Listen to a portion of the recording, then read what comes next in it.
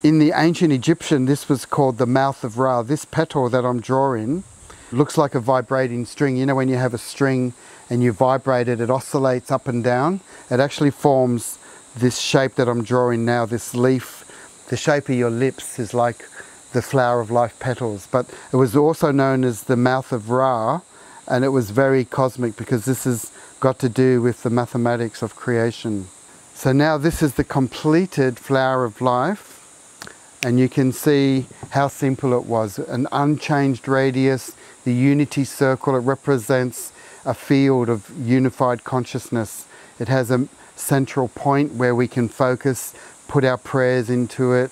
It's vibrating. This is showing the mechanics, the physics of the quantum field and how the quantum connects to the macrocosm. Geometrically, we've created the universe.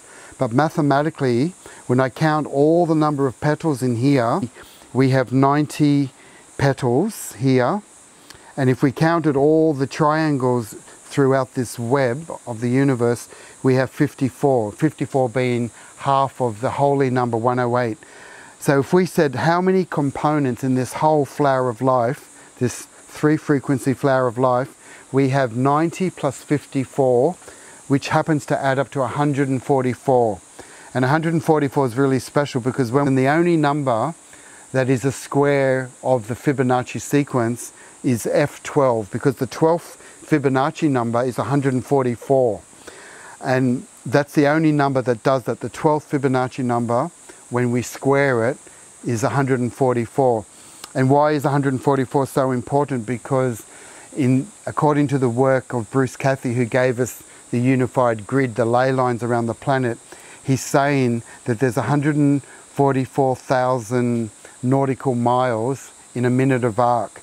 So where these master teachers, these people who are knowledge holders, they're teaching us that the speed of light is not what you call it, 186,000 miles per second. Now that is correct in that system, but in the original nautical mile system that the ancients revered, the speed of light is 144,000 minutes of arc per grid second, and that's all about understanding the three-dimensional trigonometry of the Earth grid around the planet. That's why the flower of life is connected to the speed of light, because of the 144 components in the fabric of creation.